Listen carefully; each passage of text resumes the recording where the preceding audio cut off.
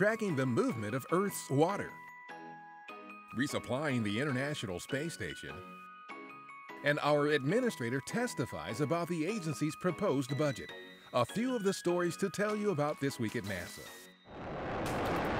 And liftoff of Grace follow-on. The twin satellites for the Grace Follow-On, or Grace FO mission, launched May 22nd from California's Vandenberg Air Force Base. A joint mission with the German Research Center for Geosciences, Grace FO will observe the continuous movement of water and other changes in Earth's mass on and beneath the planet's surface to help us better understand our planet.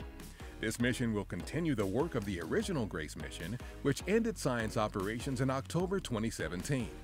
Grace FO launched on a SpaceX Falcon 9 rocket with 5 Iridium Next communications satellites as part of a commercial rideshare arrangement.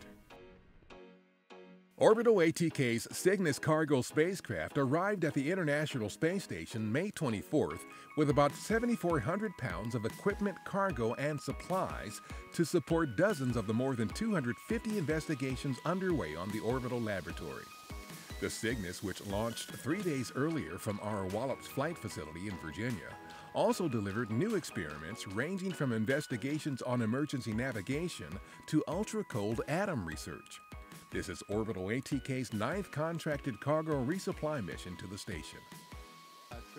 On May 23rd, our administrator Jim Bridenstine testified before the Senate Appropriations Subcommittee on Commerce, Justice, Science, and related agencies about the fiscal year 2019 funding request and budget justification for NASA. Getting back to the moon with soft landings for the purpose of an eventual human return to the moon is the objective to establish American leadership and utilize resources of the moon to ultimately take us to Mars and beyond. The President's request of almost $20 billion for NASA provides resources to advance exploration of the moon and deep space and pursue the cutting-edge science and aeronautics technology breakthroughs at the core of our mission.